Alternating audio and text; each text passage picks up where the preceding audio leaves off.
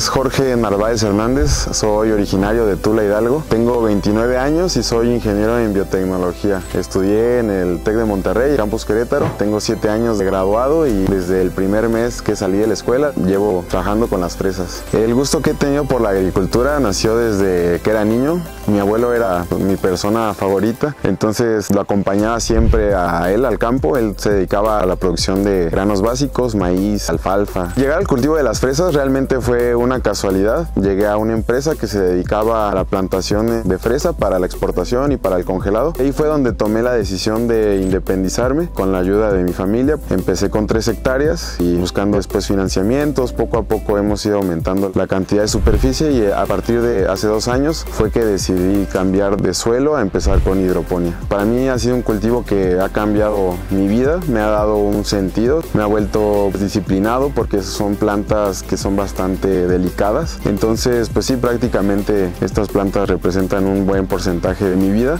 Una de mis ideas es aportar mi granito de arena para la transformación de esta industria y volverla más sustentable y sostenible, porque creo que en la medida que mejoremos nuestras prácticas, la calidad de la comida, podremos ser personas más sanas. Como sociedad podemos llegar a mejores cosas. Lo que más disfruto de trabajar en el campo es la libertad de poder estar donde tú quieras, de hacer lo que tú quieras, la libertad también de no estar encerrado en una oficina, caminar, aunque es trabajo, caminar las plantas me genera mucha tranquilidad.